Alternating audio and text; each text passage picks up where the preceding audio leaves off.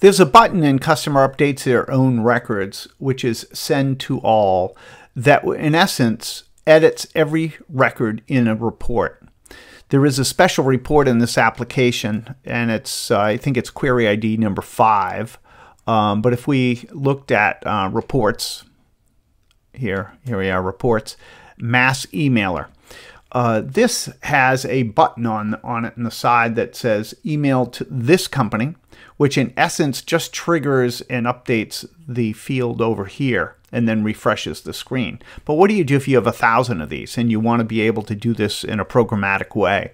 There's also this button over here that when you click on it, it opens up a dialog box that says, do you want to send everybody in this? Now you want to be sure that the saved version of this report is saved with just the people that you want to be emailed.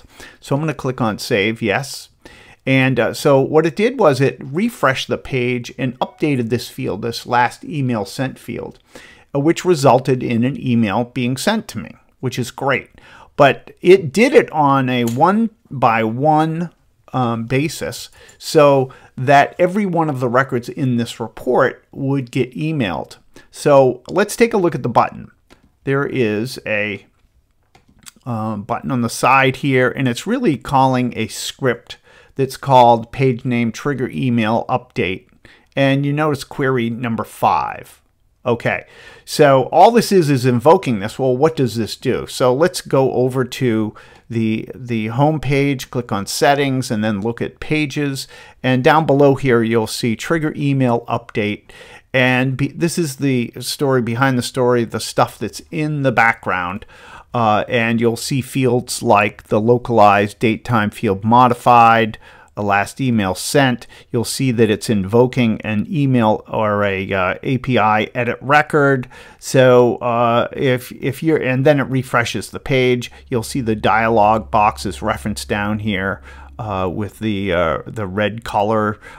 So if you ever like to borrow from code like this, you'll notice it's referencing 2 other JavaScript libraries.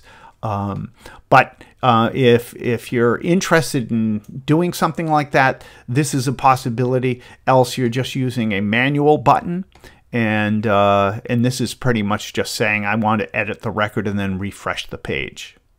So that's a little bit of background on how you might handle the emailing functionality in ABC Customer Updates Their Own Records.